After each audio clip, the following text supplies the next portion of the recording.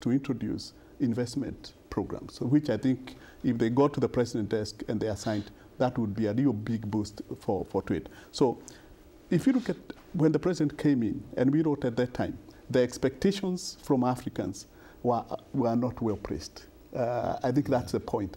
What Africans were expecting and what the president could do, just because of the background and the connection with Africa, those were misplaced expectations. That's what I've been saying. But I also think, even with the budgetary constraints, I think the president can still do more. He mentioned something yesterday.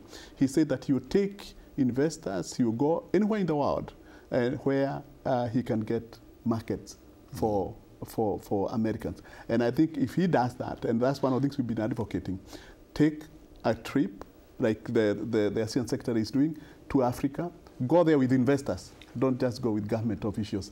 Go with people who want to invest, and that exchange is mutual. It's not aid. It will benefit America. It will create jobs here. And that's why China is doing okay. I'm not going to put that in comparison, but the investment climate has been improving. But and we would think that even American businesses should be able to do better.